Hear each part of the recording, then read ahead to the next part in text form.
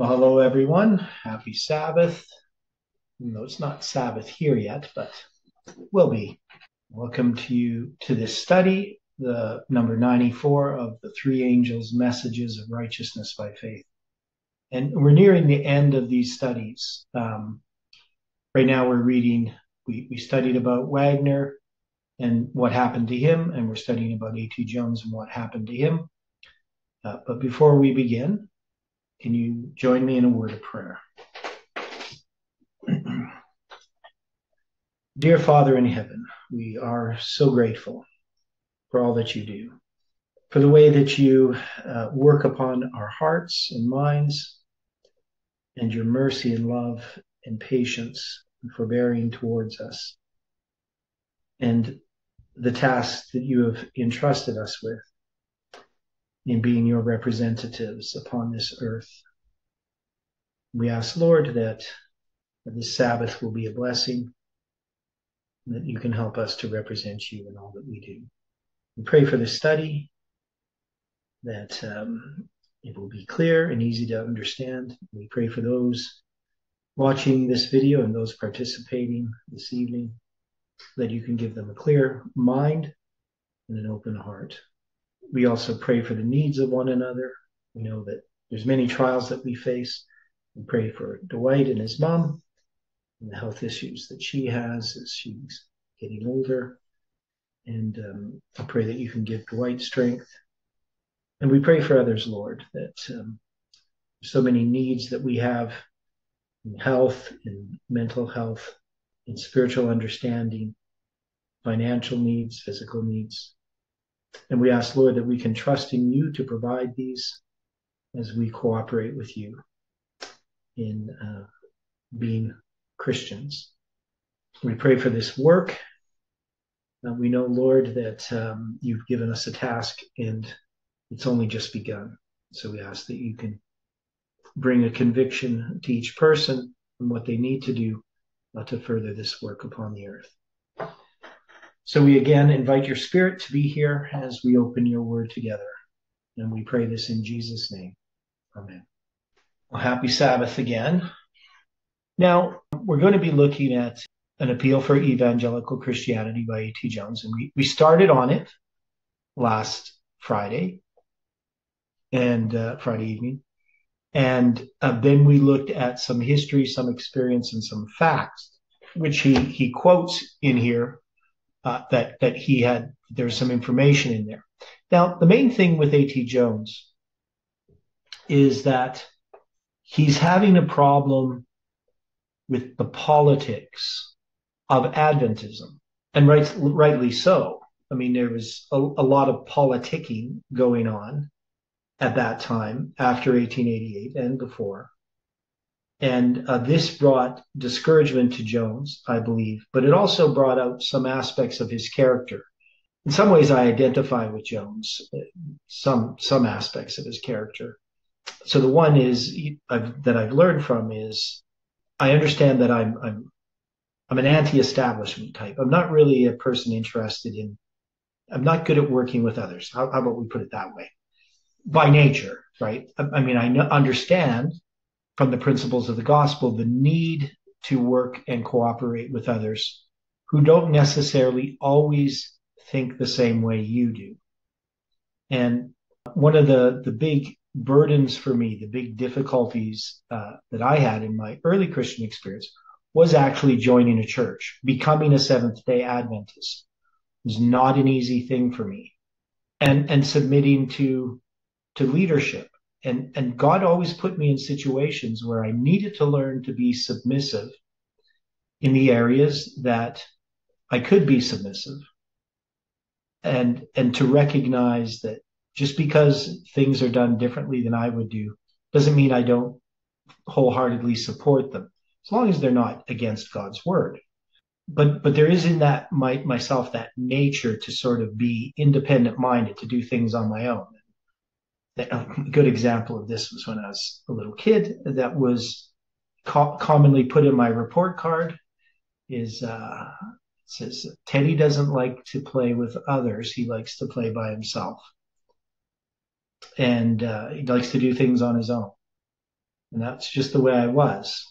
So I understand, though, from a Christian point of view, why it's important to work with others and to submit to right authority, even if that authority is asking us to do things. Yes, I'm an introvert, Samuel. I'm extremely introverted, by the way. Um, so I had to learn how to like talk in front of people and stuff like that. So it's not something that comes naturally. But anyway, we have to learn to work with others, and I think for me personally, the aspects of Christian character that had to develop in me in working with others was probably the most difficult part of being a Christian. Like just obeying God, like keeping His commandments, all that kind of stuff. That's easy. I shouldn't say it in that way, but you understand what I'm saying. From nature, there's a natural part of how I was raised to be moral. But when it comes to the other aspect of working with others, that was much more difficult. The idea that I had to do things that other people wanted me to do that I didn't think made sense, and I've done a lot of that in my life. You just have to do it, and you do it the best that you can, and sometimes it's probably not going to work out the way that they think. Sometimes it does. Sometimes they're right and I'm wrong. That happens. But I'd much rather just do things on my own, right, than actually work with people. And I was thinking about it recently that if I had never got married and had a family, I don't even know if I would have ever joined a church. I mean, one of the reasons I joined a church is you have a family, you have kids, you want them to be raised as Christians. But as an individual, the idea of going to church, it's a social situation which I'm not very good at. And so I would, circumstances God led in me to understand the importance of church, the importance of fellowship, that there's a body of Christ, that everybody's different, and that we shouldn't have a schism in the body. Now, I talk about that because, when we look at what Jones was addressing, what he was dealing with, it's a difficult situation. So just to give some background, we know, of course, there was this opposition to the message of righteousness by faith as presented by Jones and Wagner, not just in 1888, but before and after that opposition continued. But it continued underground. And by that, it's not so much that people were necessarily discussing Jones's position on righteousness by faith all the time, but it occurred in the politics of the church. And we know that there was this conflict between the ministers and the health work. Many of the ministers were not health reformers and didn't have much interest in it. And of course, the health workers, they believe that, it's the right arm of the message. It's the very important part of the work. And so there was these conflicts. And then we know what happened with Kellogg. So like in 1901, there's this call for reorganization. And it's a very involved history. And I'm not an expert on all the details of what was happening in the church. But the church at that time was very centralized out of Battle Creek. And that is, decisions were being made from Battle Creek that affected people that were, and remember, communication wasn't very great in those days. People making decisions out in the field. And Ellen White wanted to give more autonomy to those out in the field to make decisions, that everything didn't have to go through the General Conference. And so in 1901, she called for a reorganization of the church. And in 1903, and Jones mentions this in some history, some experience, and some facts, there was things that were, things that he did not agree with that were being done or not being done that should have been done, and things that shouldn't have been done were being done in his view. And I think that some of these things were ways of This is just my opinion from the very little that I know, but from my experience with other people, is that when there is a conflict, either of personalities or of belief, that other areas become battlegrounds. So that a lot of this was this, it's just was opposition to A.T. Jones. And I think he sensed that decisions were being made, or at least he believed that decisions were being made in opposition to him. So an example, that I've noticed in my own life is, let's say there's somebody that has a problem with me, right? Now, if I have an idea and I present an idea, because that person has a problem with me, they're going to be opposed to that idea. But if somebody else had presented the same idea, they would have supported it, right? That is, it's not the idea, it's where it's coming from. And we also, to say that other people have just done it, I myself have had times when, an idea is being presented and I have a personal problem with that person in how I perceive them. And, so it's like, well, my nature is opposed to whatever it is that they're suggesting. But then, I think about it. Why am I opposed? Why do I have these feelings about what this person is saying? Why can't I look at it objectively? And then sometimes, I'm able to then step back and recognize that my personal feelings are affecting my perspective. And we've all done that. I mean, if you haven't done that, then I'm pretty amazed. But I think we all have done that. Somebody we don't like presents an idea and we're immediately opposed to it just because of them as a person. So this is what was happening, I believe, at this stage of Adventism. I've read lots of Ellen White's counsels, even the earlier history if you read Testimonies Volume 5, which Heidi and I went through, it's very clear that the church is in bad shape because of these types of conflicts, personality conflicts, and that people just aren't acting as Christians in any way. If you read the Spirit of Prophecy and that history dealing in the 1880s, that there's just these major problems within the church. And so these continue. So that is the opposition to Jones and Wagner's message, which is in some ways it's a personal opposition, just shows up in the politics of the church.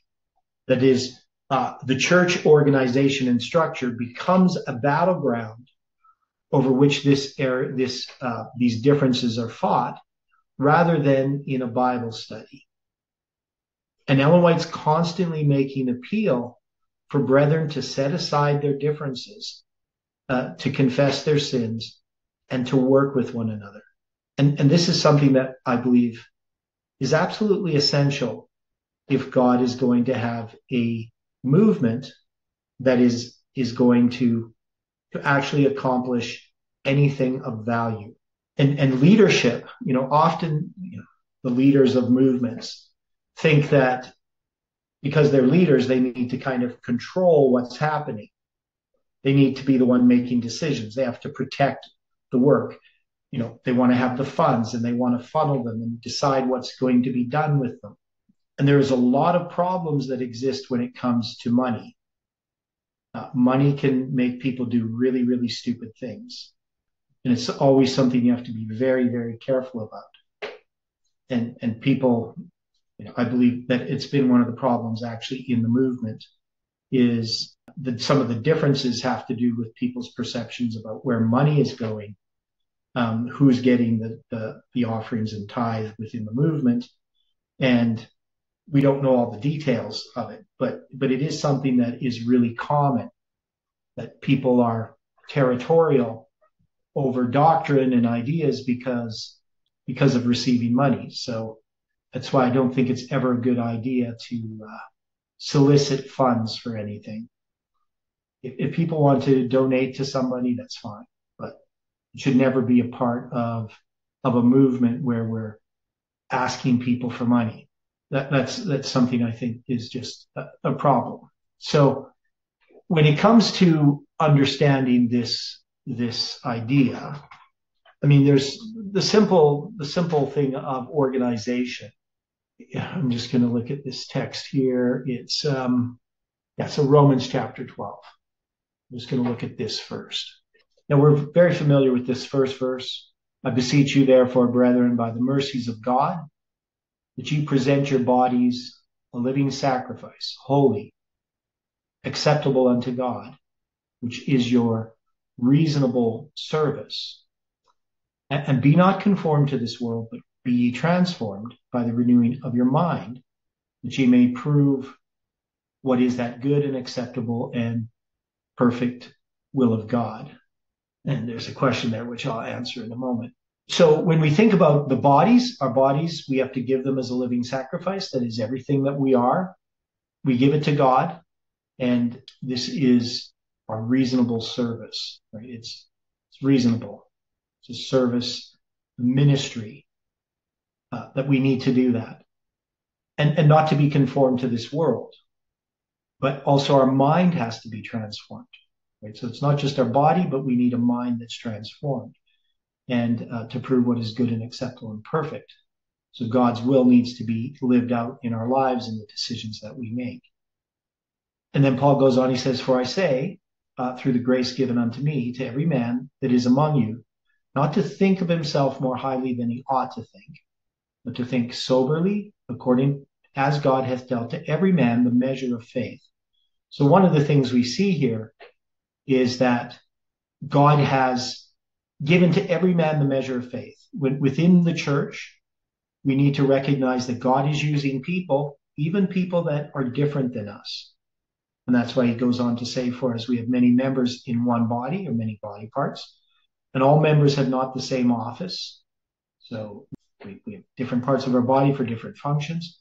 So we, being many, are one body in Christ, and everyone members of one another, having then gifts differing according to the grace that is given to us, whether prophecy, let us prophesy according to the proportion of faith, or ministry, let us wait on our ministry, or he that teacheth on teaching, or he that exhorteth on exhortation, and he that giveth, let him do it with simplicity, he that ruleth with diligence, he that showeth mercy with cheerfulness. And there's other verses we could look at regarding the body of Christ.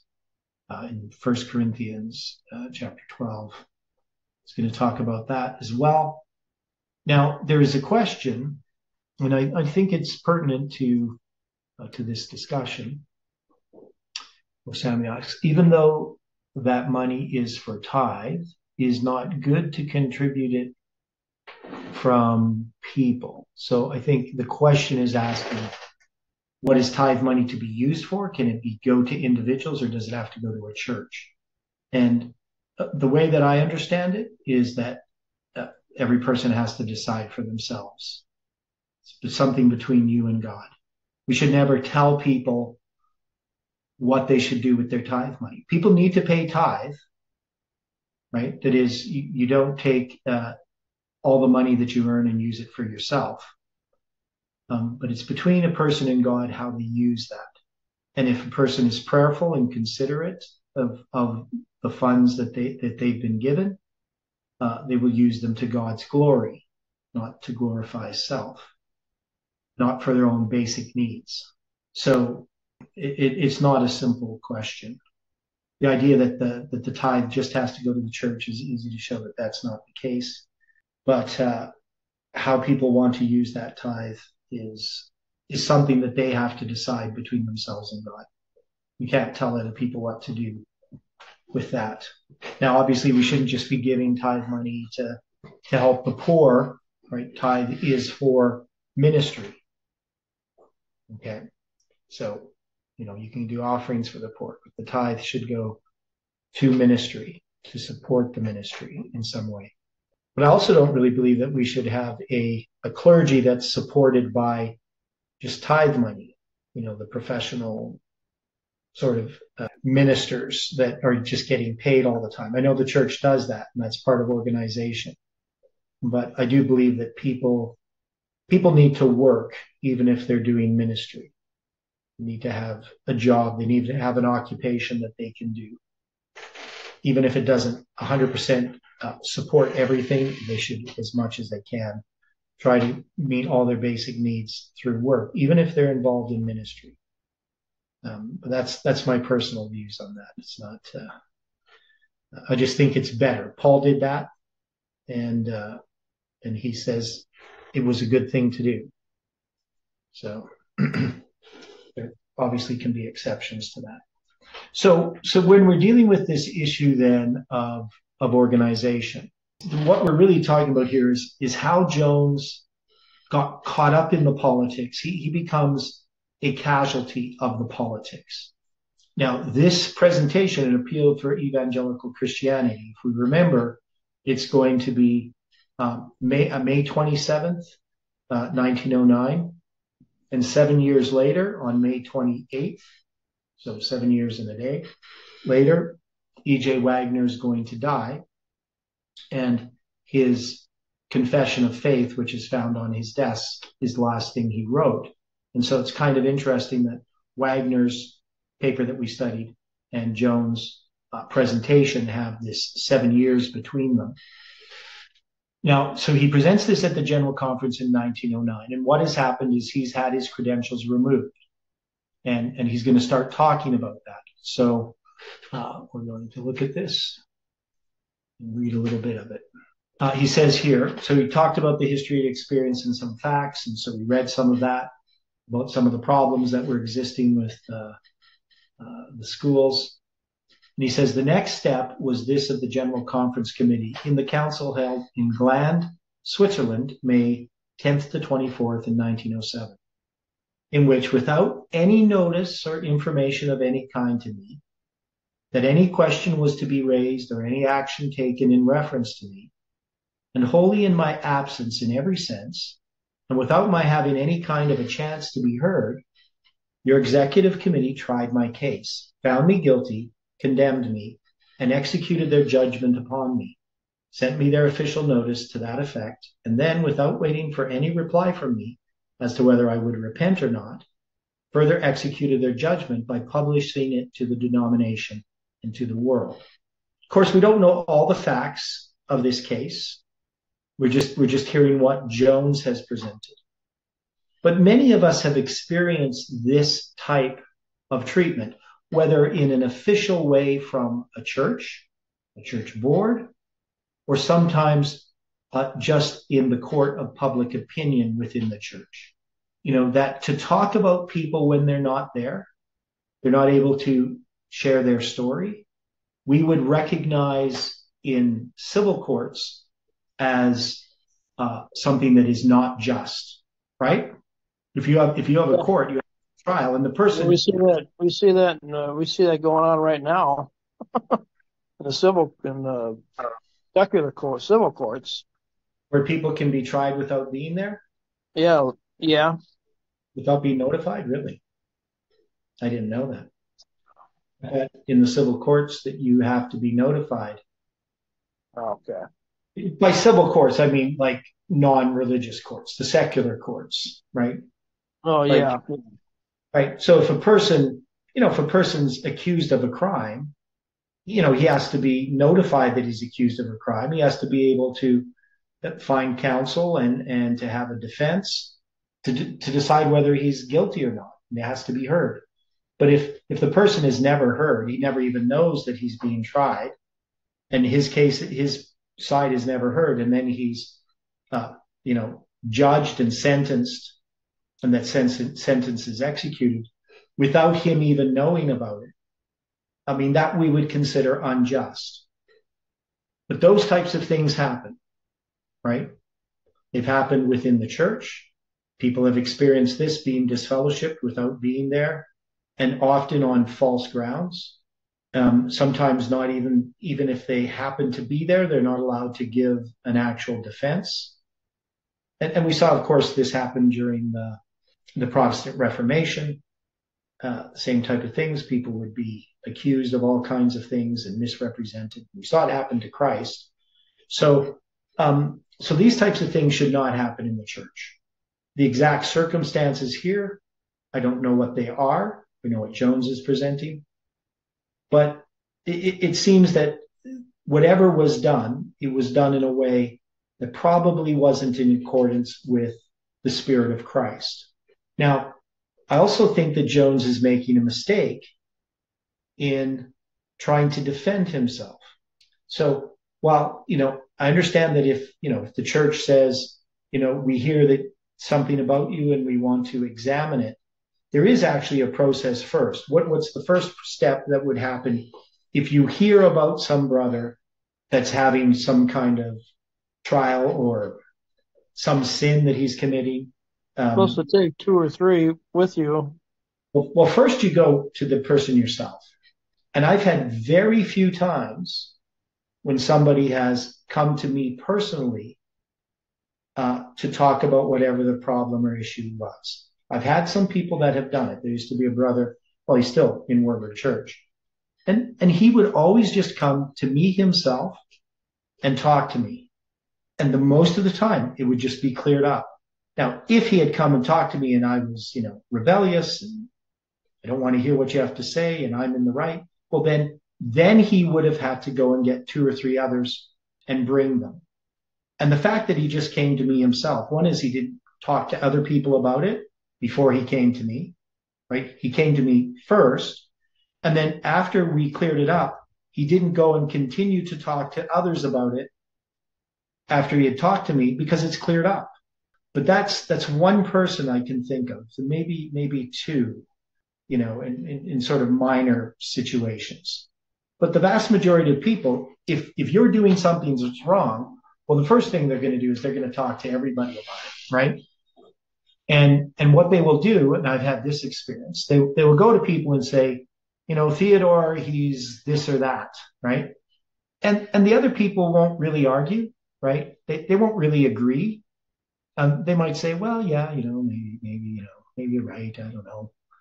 But he'll do this with everyone. And then the person will come to me and say, everybody's saying this about you. I don't know if you've ever experienced somebody coming saying, other people are saying this about you. I'm not saying it. It's not my opinion, but everybody's telling me this about you. And really, nobody was telling him about that. He was telling everybody about it. And people weren't necessarily always arguing with him. They weren't necessarily disagreeing. Sometimes they might disagree, or they might have, but he would just take it as everybody's saying this about you, but they're not taking personal responsibility for it being their opinion. They're just, because everybody's saying this about you, I need to come and talk to you. So the one is they don't want to own it, that it's something that they actually think. So what I would do is I'd just go to everyone else and say, this brother came to you and he talked to you. Did he tell you about this? And did you agree with him? And they'd say, no, we don't agree at all. Well, he's saying everybody's agrees with him. Everybody's saying this about me. And they'd say, well, no, that's just him, right? He's the one who thinks that about you, right? So I think we've all experienced that. So this type of issue, and this is what was happening within Adventism. Instead of addressing the person and trying to work with them and trying to understand them, what is the body doing? It's trying to cut off its members. I mean, we know Jesus says, if your right arm offend you, cut it off, right? It's better to go into life maimed than, to be cast into hell, right? But I don't think he's actually applying it in this sense. He's just saying there are things that you need to cut out of your life. So that's really a different issue. But if the body is going to continue to cut off its members without a proper process to try to heal the members, like every time I get a sore finger, I can't play guitar. If I start cutting them off, eventually, well, it won't take very long. I won't be able to play guitar at all, right? So the first thing you want to do is you want to heal a member, a part of your body that's suffering. And also by not dealing with that issue, so sometimes we just ignore it. That's another issue. And the whole body suffers. So what we want to have is healing. And there are ways to do it. And Warburg Church, at least the time that I was involved in it, I haven't been really involved for a few years, was very good at helping people heal when there was problems.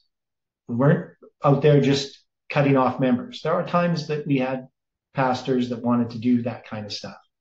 But most of the time, it's personal labor, and it's not even like the church doing it. It's just people within the church ministering to those who are struggling in some way, and not ignoring problems, not just hoping they go away, but actually addressing it. And that's a healthy church. But what we have here in Adventism at this time, in the early 1900s, is a church that's really divided. And a house divided against itself cannot stand. Okay, so that was Jones' experience. He's sharing his experience. And then he's going to talk about his appeal, right? So the character of that action. One brother to whom I stated this fact of the committees trying me, condemning me, and executing their judgment upon me without notice or information to me, and wholly in my absence and without my knowledge, simply could not believe it. And I suppose does not believe it to this day. Possibly all of you cannot and do not believe it. Nevertheless, it is the perfect truth before God and the world, and those men know it.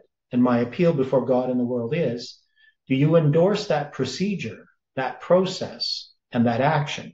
Now, it says here, by official action, May 31st, 1909, the General Conference in session did fully endorse the action and the process and the procedure of their committee and council at Gland, Switzerland, May of 1907, and did it in the same false basis and the same false premise, false principle, as that of the course of the committee itself. The minutes of the General Conference action of endorsement present that this action was taken as the necessary conclusion of what had been done at Barron Springs, Michigan in May of 1906, where the question, it is said, was fully considered. That this is not a true presentation at all is plain from the following facts. There was not any possibility of full consideration of the question at the General Conference at Barron Springs, Michigan, because the material steps that make the case had not been taken. Here they are. There was not, he says, my leaflet, History, Experience, and Facts, was issued the latter part of March of 1906, and the statement of the General Conference Committee refuting what I had said in my leaflet and calling for proof was not published until the latter part of May 1906. My final word, giving the call for proof, was issued on July 1906. Without these all three publications, any such thing as a full consideration was impossible. Now, it is a fact that the General Conference at Barron Springs was held in May 8 to 18, 1906. And so, before the statement of the General Conference Committee was issued, and much more before my final word was issued, giving the proofs called for in the statement, it is true that Elder Daniels had page proofs of the statement at the Barron Springs meeting and did read portions of it, but even so, there was no possibility of any full consideration of the case then, because the evidence essential to the case was not all in, and at the utmost, only 2 of the 3 steps essential to the making of the case had yet been taken. There entered into the action of the council at Gland concerning me things that occurred only in March and April 1907, things that somebody told that another man did, and for which, even if it were true, I was never responsible at all. And this, the whole General Conference delegation knew when they took their action May 31st, 1909, for the president of the General Conference had publicly told it to them all the night of May 29th, and upon it, I had publicly said to them all, I am to be judged and condemned for what somebody told him that another man did. How those delegates could make out that the action at Gland in May of 1907 was the necessary conclusion of what occurred in Barron Springs in May 1906, when they all knew that into the action at Gland there entered things that occurred only in March and April of 1907, Possibly can they explain on the same principle of justice by which they can justify the action at Gland in judging and condemning me for what somebody told the president that another person did, and with which I had nothing to do, even if it had been true. So the action of the General Conference in session at Washington, D.C. on May 31st, 1909, justifying the action at Gland, Switzerland in May 1907 as the necessary conclusion of what occurred and what did not occur at Barron Springs, Michigan in May of 1906, even upon their own statement, is all in utter oblivion of the simple principle of justice that a person judged, even upon a hearing, by one set of men at one place can never by any possibility justify another set of men at another place in judging the same person in the same case without any hearing or any chance to be heard, right? So, I mean, these are just simple forms of justice, but you can see how Jones is getting too caught up in this. I mean, it's true. If it's true what he's saying, it's unjust, but injustices occur. And the question is, how do we respond to injustices? So he says, therefore, even upon their own statement in the action taken May 1st, right, he's going to go on that this is unjust. The wicked Jews, when in general committee seeking to kill the Lord Jesus, even they could be checked with the word from one of their number. Doth our law judge a man or any man before it hear him and know what he doeth? In my case, it seems that no such question was even asked. And if it was asked, it is certain that it had no effect to check the proceedings. The profession is that your denominational organization is practically the reproduction of that established by Moses. But nowhere in all the writings or the order of Moses is there any sanction given or implied to any such thing as this that was done by your committee in this case. In the Mosaic order, it is specifically declared justice, justice, that which is altogether just shalt thou follow. And in order that justice might be followed and found, the Mosaic order ordained that in all manner of trespass and of controversy between men, the cause of both parties shall come before the judges. In this case of the procedure of your committee, only one party was present. The other party, the accused, was not present. He was not asked to be present, and he was neither notified nor informed that the matter was to be touched at all. And in his absence, in every possible sense, without his being heard and without his having any chance to be heard, he was tried and condemned at a place 4,000 miles away. And the execution of their judgment upon him was the first intimation that he had of the matter in any way whatever. I appeal from that action. I appeal from that process. I appeal from that procedure. Upon the scriptures, I appeal. Upon the Mosaic order, according to which it is professed that you are organized, I appeal. In the name of Christianity, I appeal. For not a single step prescribed by Christ or in the New Testament was taken in this case. In the name of only human justice, I appeal. I appeal even by that one single remaining decent trait of the wicked Jews against Jesus, that even they had yet enough remaining respect for common justice that they could be checked by the word, doth our law judge any man before it hear him and know what he doeth? Will you regard this appeal? Or do you endorse the action, the process, and the procedure of your committee in this case? Now, the one thing I can say that I know about this from, not from Jones' perspective, but from the church's perspective, from the historian's perspective, is the main problem they had with Jones is that he didn't accept the organization of the church in this case of how they addressed him. So it's his opposition to what happened to him is evidence that it was just. Does that make sense? So the very fact that he is so adamant against what happened to him, they take as evidence of his guilt. The fact that he protests. And this is the same with the Protestants. I mean, the very idea that they're protesting is the real problem, right? You know, for the Catholic Church. Like, people should just submit to this authority because it's the church. The church has decided, even if the church has not followed justice, when the person then rebels, because that's what Jones is really doing. He's being rebellious. It hardens people in their decision against A.T. Jones. And that happens time and time again within organizations. The fact that people won't submit to something that's unjust.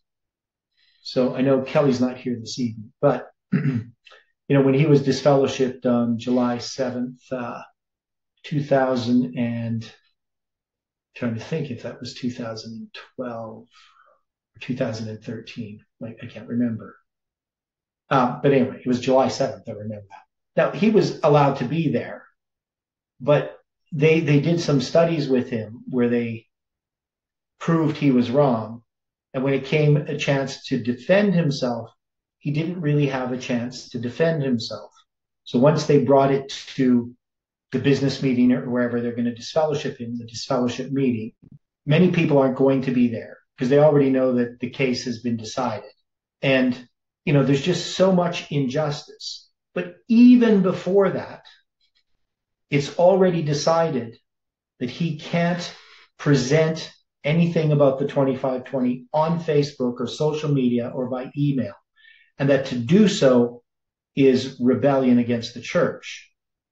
And so what they actually charge a person with is not what they believe, but the fact that they are rebellious towards church authority, even if that church authority is unjust, right? I mean, the church really does not have authority to tell us what we should do on social media, what opinions we can share, what we can study in private, right? The church doesn't have that authority.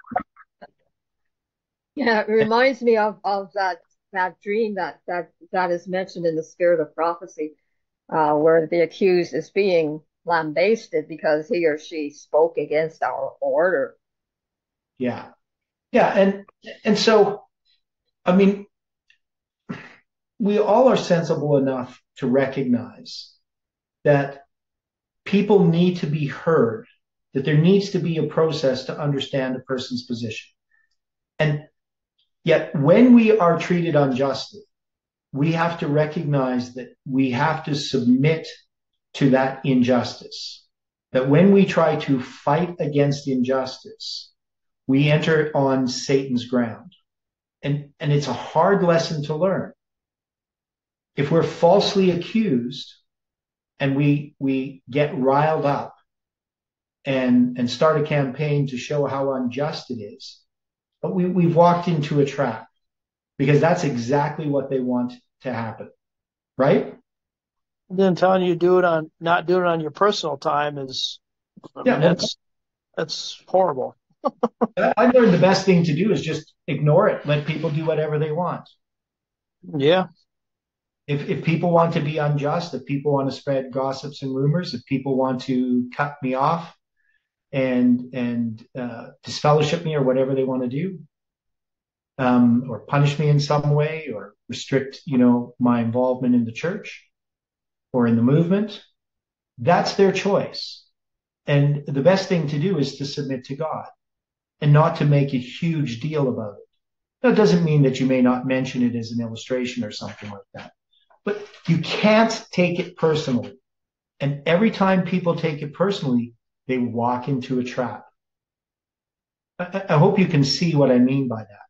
And so far in this movement, I don't actually believe I've ever walked into the trap, at least not completely, because, I had a lot of misrepresentations being spread about me by Tabo and Parminder to Jeff and other people. Now, in the end, Jeff ended up still supporting July 18th. But if I had tried to defend myself in that whole situation, it would have made things much more difficult for the truth. But just allowing God to take care of it, that was the best thing I could do. And I'd learned that lesson earlier in life when injustices had happened and I had tried to defend myself. Because one is we believe, so the people who are doing the injustices, do they know that they're doing injustices? Do they know what they're doing? Probably not. Some are conditioned their whole life to act a Well, certain way, I don't know. well, I think they do know what they're doing. To be honest, I never used to think that people did, but I've come to learn that people do this. They understand how to get what they want, and so they know that they can say one thing of what they want. So we're trying to redeem this person, or it's the church is suffering because of this person's view or opinion or idea or whatever it is, and they're going to do it in a way that's unjust. And the reason they do it in a way that's unjust is so that you will react to the injustice. And then they can say, aha, see how this person acts? Yeah. Right? So it is a strategy that evil people use, right? They push you so that you will, show your hand or whatever you want, however you want to describe it. I don't know if that's the best illustration, but show your true colors or whatever they want to think it is. So this person is rebellious. So you treat them unjustly. And are they going to respond in something that can be interpreted as rebellion? Yes. And Jones fell for the trap, right? And he should have just allowed God to defend him instead of him defending himself. And I've had to do that in other situations where instead of defending myself, I learned that by just allowing God and being patient over time, in the end, I was justified. It was clear that I was not the guilty party and that the rumors and the gossip were not true. Now, ultimately, we're going to have to wait till heaven until that is seen clearly. But we can trust that God knows the truth. And no matter what any power that they have over us, if we give into that power, that is, if we really give them that power by responding, we've lost. And so we need to just trust that God's going to take care of things. So I think Jones is making a mistake here in this appeal for evangelical Christianity, even though he thinks he's justified in doing so. And in a sense, he is justified in doing so. But because it's a self-justification, it's going to backfire for him personally. So he says, but that your committee went beyond the wicked Jews was not all. And the Jews, wanting to kill Paul, desired to have judgment against him in his absence. Even a heathen Roman laid down the principle of justice, that it is not the manner of the Romans to do thus before that which he is accused, have the accusers face to face, and have license to justice, but upon the plain principle of only heathen Roman justice. And I appeal from the action, the process, the procedure of the General Conference Committee of Seventh-day Adventists in this case. Nor yet is this all. Wycliffe was 3 times tried by the papacy. John Huss and Jerome were tried, condemned, and executed by the papacy. Luther was tried and condemned by the papacy. But never once, not one of them without a full and open hearing, or at the least, a full and open notification and citation of summons. Wycliffe had full opportunity to answer each of the 3 times. Huss 3 times and Jerome twice were heard for hours. Jerome 12 hours. Luther was heard as long as he chose to speak, first in his native German and afterward in Latin. Now, the one thing here about this, like if Jones was writing this about somebody else who was being mistreated, that would be a different story, wouldn't it? I mean, Jones commenting on someone else going through that. Yes. But when you're doing it because of the injustice done to you personally, it's not productive. Now, and often, I bring up myself as situations where, I've been treated unjustly, but I'm not protesting. I'm not saying, I was treated so unfairly and this needs to be rectified. You're just making points and things. Yeah, just making the points of these things. And to me, what matters is how we respond when we're treated unjustly. It's not railing for railing, right? We don't enter onto the ground that they are using. But if I was defending someone else, that would be a different matter. If somebody I saw being treated unjustly, there's definitely nothing wrong with stating that. But the problem often is when we see somebody being treated unjustly, we might go to them and say, boy, you're being treated unjustly. But are we going to speak out Often we don't. We allow that injustice to continue. And then when it happens to us, we wonder why nobody's coming to our defense. Right? So I do believe that it is important to speak out against injustice, but just not injustice done to you personally. I hope that makes sense. Okay.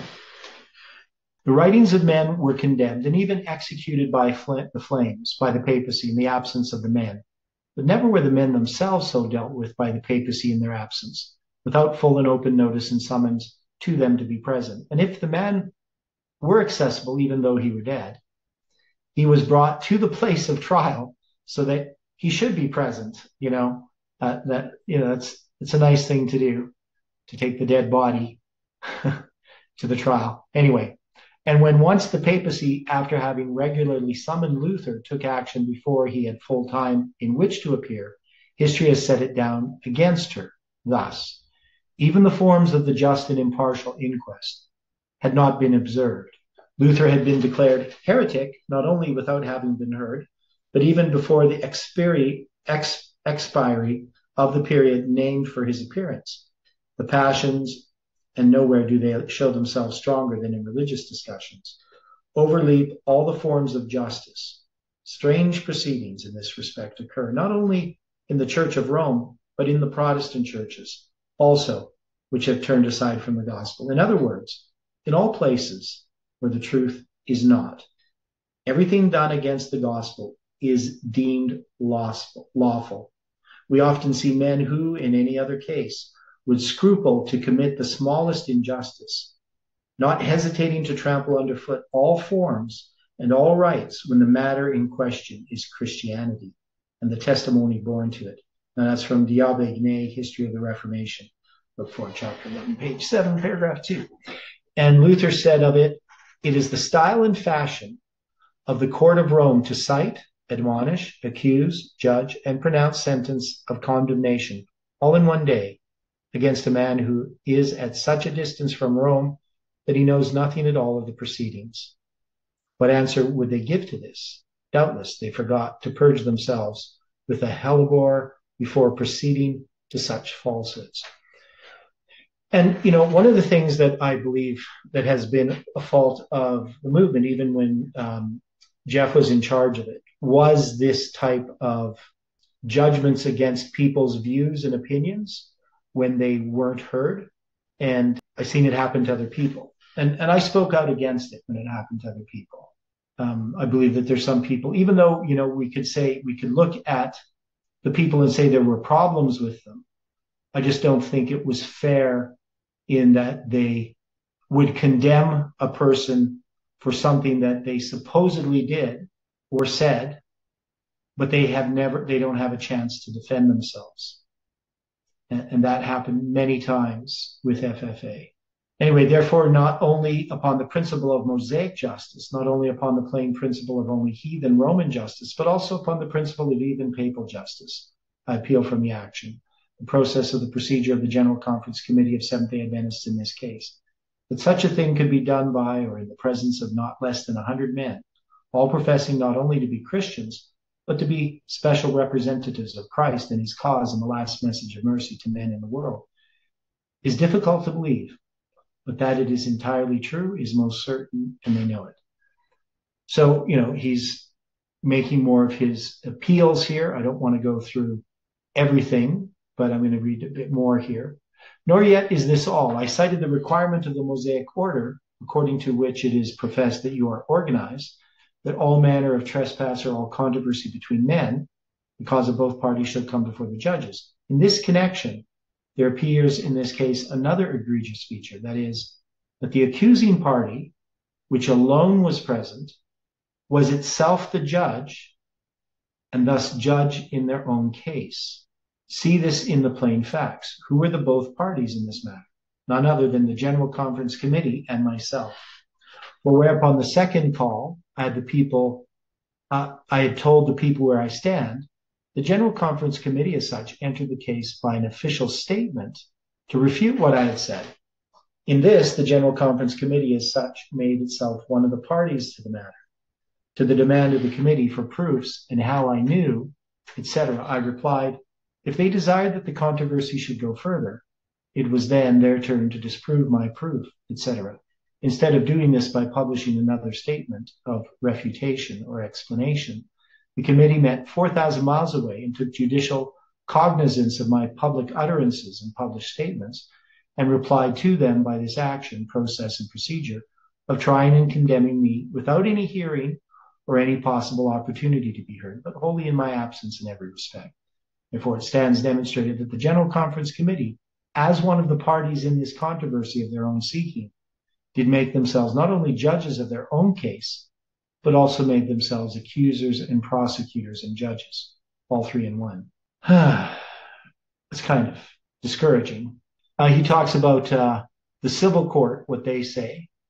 We live under a guarantee that reaches back to the beginnings of our law and is securely planted in every constitution of civilized government, that no one shall be punished until he has been heard. And above this fundamental guarantee, there can be set no higher prerogative. Can an American judge without abuse of judicial discretion condemn anyone who has not had his day in court? Now, of course, we know nowadays we have the court of public opinion. People often are judged before they ever have a chance to be heard. So we know there's lots of injustices that occur in our world. We don't have a world of justice. We have forms that purport to be justice, but often injustices are done in the name of justice. So we know it's important that a person has an opportunity to be heard. And so he's going to go on a lot about this, just seeing ahead. So this paragraph here, where it says, in the late General Conference, the impression was conveyed, and it appeared in print as authorized by the committee, that what the General Conference Committee, it should be, had done, or what the General Conference might do, would not affect my church membership, but only my relations to the General Conference, that the General Conference leaves to the local churches entirely the matter of receiving and dropping the names of those who are not considered as in fellowship. Okay, so he's just saying in the General Conference, the late General Conference, that means the previous one, there was oppression conveyed and it appeared in print as authorized by the committee, that what the General Conference Committee had done or what the General Conference Committee might do would not affect my church membership, but only my relations to the General Conference. The General Conference leaves to the local churches, okay, I see, entirely the matter of receiving and dropping the names of those who are not considered as in fellowship. Now, all of that talk and impression conveyed amounts to just nothing at all in the presence of the well-known fact that the president of the Union Conference, H.W. Cottrell, and the president of a local conference, S.N. Haskell, and another man, W.C. White, all three of them leading members of the General Conference Committee, by personal presence and pressure, tried hard and did their best in August and September of 1908 to get the local church, of which I am still a member in good standing, to put me under the censure of the church. And they did it in the name of the General Conference. They tried it in the same old way, too, without any hearing or any chance to be heard. And they told the church that if they did not do it, they would be ignoring the General Conference. I have the records of it, but they failed. So this happened to me to some degree, not with the General Conference, but with a ministerial conference. So there was a group of ministers back in 2012. I think it was the Edmonton ministers or something like that. They put a lot of pressure on my pastor at the time to deal with me. This is what he told me. He says, I was told that I need to deal with you. And what Heidi and I did, and this wasn't really, so the pastor had done a sermon against me at a business meeting, right? And we went to the Alberta conference to talk to them about it, asking what we should do. So it wasn't us in protest, about how unjust all of this was. We just asked, what is it that you would like us to do? And then what they said, well, we think your pastor should sit down with you and study with you and talk about this. And that's what our pastor did. He actually came over and he had a binder with all these that he had collected for about 4 years, I think, of conversations that he had had with people about me. and told me where he got every bit of information that he believed about me, where he had gotten it. So he had never ever talked to me about it before. He'd never come to me and said, people have said this about you. What do you say? He was asked by the Alberta conference to do that, and he did that. So we sat down, and then he apologized to me afterwards. He said, I apologize for what I did. And I said, it'd be nice if you apologized in front of the church, but he didn't. I thought it would be good for him if he did that, not so much for me. I just thought, because he looked quite bad in how he had treated me. And I thought that if he apologized in front of the church, that would be help in the problems that he was having with the church that he wasn't really aware of. But anyway, the point here is that that often what happens is that there are pressures to deal with people. Now, in this case, it wasn't from conference, just from a group of ministers who were highly opposed to the 25-20. And then also I had my present pastor. So back in 2020, there's a group of elite pastors who in North America who meet together.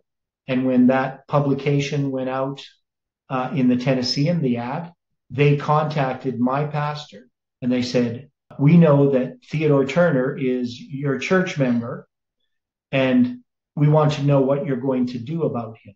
Something to that effect. Now, of course, he wasn't going to do anything.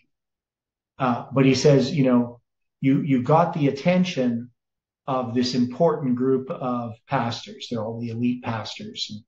And they knew about me, and they knew that. And so they contacted him, which he thought was, quite an honor, I guess. Not really. But quite a serious thing to be contacted by these people, that his church would have this attention drawn to it because of one of its members. And the question is, what are you doing about this church member who's in your church? So kind of an interesting, point that if really it's the local church, we need to let the local church decide about its church members that it sees on a regular basis, not some people who don't know a church member, like a conference. They may not know that church member personally, so they could just have all kinds of impressions, hear gossip and rumors. So anyway, it's kind of interesting how things work themselves out sometimes. Now, in the world of politics, we know that, what's that? What happened to the end? What happened now? What happened at the end of that? Well, I'm not officially being disciplined, which bothers me, because I've told the pastor, if I'm going to be disciplined, I need to be disciplined officially, not unofficially. Like, technically, my view is, if you're a member in good and regular standing, you should be allowed to do sermons in church. If you're not allowed to do sermons in church, it should be because the church has voted and decided that you're unfit to do sermons in church. It shouldn't be decided by a pastor or a board, right? You haven't heard anything back from that? Anything since? No, I've never cared about it. I just thought it was funny. Oh, yeah. I mean, one of my problems is I've never really had any attachment to the church organization. I know that sounds odd or maybe bad. I mean, my attachment's always been to my local church and to the people I know. So I don't really care about what, some conference says, whether it's the general conference or a local conference, or what a pastor says, or even what an individual says who doesn't know me personally. So that is an opinion that somebody has who I don't actually really know. I mean, I might, they might be an acquaintance. I might have seen them or talked to them one or two times. I don't really care about their opinion, even if they have power over me, as they may believe that they do. They actually don't. I mean, I had this one pastor, he twice he threatened he was going to make my life miserable.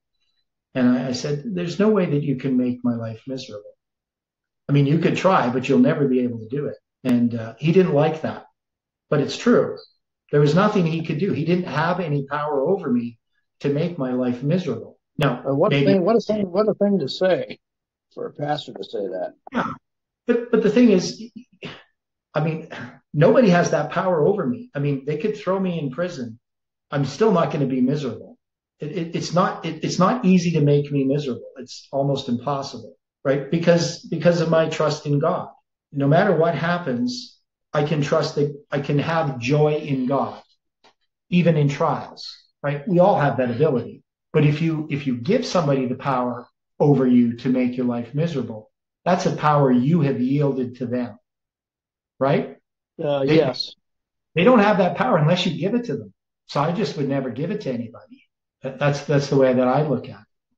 And that's because my hopes are not in this world or in the things of this world or in position or standing with the church or, the opinions of others. If my view was like his, that the opinions of others matter, then he could have made my life miserable because he could have, ruined my reputation by telling all kinds of falsehoods, which he tried to do. But the fact is, people know me and they know everything he said wasn't true. At least the people who love me and care about me. The other people who might have believed them, they don't really matter anyway. So I think Jones made a mistake. And I've made those same mistakes earlier in life. But he made a mistake in trying to defend himself. In a sense, he was giving them power over him, which he didn't need to yield, but he did. So a lot of these things he's saying, they are true. These are the things of justice. But let God be just and every man a liar. I appeal always just to God. If I'm being treated unjustly, I know that God can oversee those things and that the enemy cannot do anything against the truth but for the truth. And if Jones had made this appeal, it would have been much, much better. But he chose to try to appeal to them instead of to God. Now, he says here, what constitutes good standing? What then is this wording? The first sentence runs thus. In the matter of the ministerial credentials held by A.T. Jones, declaring him to be an ordained minister of good standing in the General Conference of Seventh-day Adventists, etc. While the sentence does not specifically say in words that I was not of good standing, the clear implication is just that. What then constitutes a minister of good standing in the General Conference? Is it moral character? Then, while I do not state it to appear at all as in any wise good, but only as the fact is, it is the truth simply of the fact pertinent that when the statement was written and that action taken, I had been for 30 years an ordained minister of such standing morally that no charge or suggestion of any immoral conduct had ever been made against me. Since that action was taken, there's been a lot of it by report and rumor, and it is probable that there may yet be a lot more. But when the action was taken, there was no such charge and never had been any. So that absolutely nothing of that kind entered into the case. Morally, then, I was at that time of good standing, right? Now, this often happens when they try to take someone down. They spread rumors and gossips about some immoral act the person may have committed in somebody's mind, right? Without actually even examining the case. And so sometimes people can be attacked. And Kelly knows a situation like that with a friend of ours, being accused of something. Sometimes just there are things you can be accused of. That's enough. It doesn't have to even ever be proved. Just the accusation is enough to disqualify a person. Is it doctrinal integrity that constitutes a minister of good standing in the General Conference of the Seventh-day Adventists? What constitutes doctrinal integrity? It has always been the boast of Seventh-day Adventists that they have no creed, but that the Bible and the Bible only, as the religion of Protestants, is the sole and sufficient standard of truth, of faith, and of teaching. When I became connected with the Seventh-day Adventists, it was preached, and it was the only preaching that was offered, that Seventh-day Adventists claimed that to have only the truth of the Bible, but that they did not claim to have yet all of the truth that is in the Bible, that while what they had was the truth of the Bible, there was yet more truth to come forth from the Bible, and that they held themselves open and perfectly free to go on in the Bible, in the path of the just, that shines more and more into the perfect day. Unto this more and more truth, until all the truth of the Bible and all its fullness should be found in that perfect day. And I never expected anything else, that this people would allow themselves to be led into all the truth of the Bible and in the matter of organization, as in everything else. That, I repeat, is the only preaching and the only basis upon which I became a Seventh-day Adventist connection, of the Seventh-day Adventist connection. And just there I've always stood. There I stand now, and there I shall ever stand, according to the only proposition or principle on which I entered the Seventh-day Adventist connection, and the holding and preaching of the truth of the Bible as it is in the Bible, whatever that truth may be, would be the only fair standard or test of doctrinal integrity. And nobody has attempted to show anything that I preach or teach, whether by voice or in writing, is not the truth of the Bible as it is plainly in the Bible. So often what happens is a person is accused, again, they're accused of things, but it's not that nobody's ever going to sit down and examine what they're saying. And in this case, Jones doesn't even have any accusation regarding him teaching error. He goes on, yet, while Seventh-day Adventists proclaim that they have no creed, there has for many years been in print an accepted statement of fundamental principles, which they hold to as certain well-defined points of faith. If it should be held that belief of these fundamental principles as well-defined points of faith is the standard of doctrinal integrity that decides whether a man is a minister of good standing, then I say that I hold fully and truly, without any interpretation or qualification, every one of these fundamental principles and well-defined points of faith, exactly as I always did, and exactly as they stand printed in the Seventh-day Adventist Yearbook of 1907, the very year in which this action was taken by the General Conference Committee, upon the implication that I was not a minister in good standing. So we know with Wagner this was not the case. So Wagner had ended up, and Wagner, in his falling away, he had divorced his wife, married his secretary. We know also that he says he did not believe the 2300 days. So Jones is not in the same boat as Wagner. Jones is not being accused of being immoral, and he's not being accused of having doctrinal error. Again, in that 1908 Thanksgiving campaign number in the Review and Herald, there was especially a commendation of the Seventh-day Adventist denomination to the other people of the world as a basis of those other people's making donations to this denomination. In that paper, of which nearly 800,000 copies were printed and supposed to have been circulated, there was published a series of statements of what we believe. And each and every one of these things I do believe.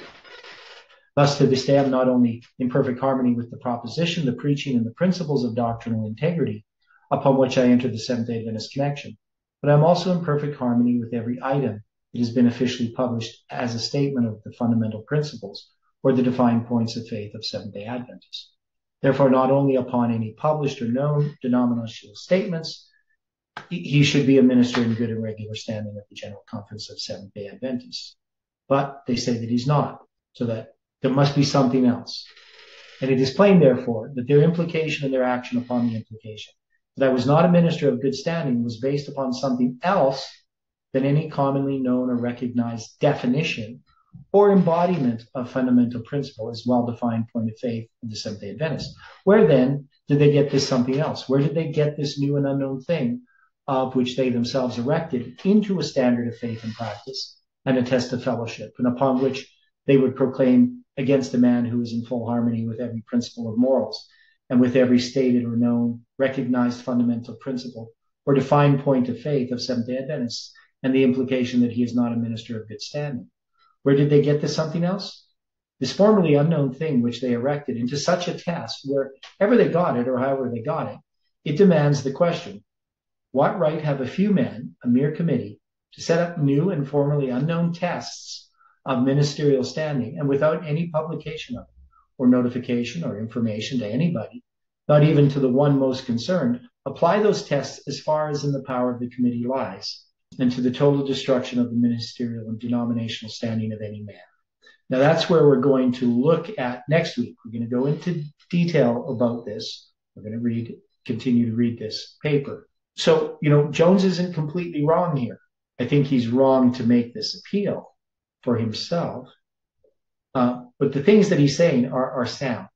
They're not something that's rebellious at this point, what we've read.